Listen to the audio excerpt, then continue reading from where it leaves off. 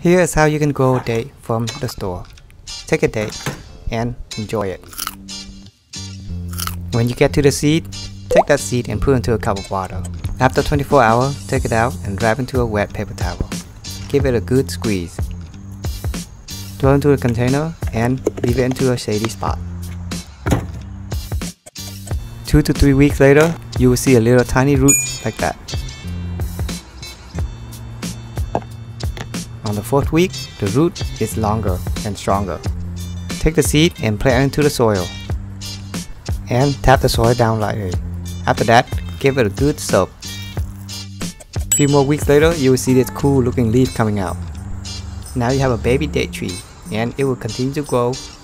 You're gonna need a male and a female, so plant a lot of them. Make sure to follow me for more videos and updates on the plant. I'll see you guys later.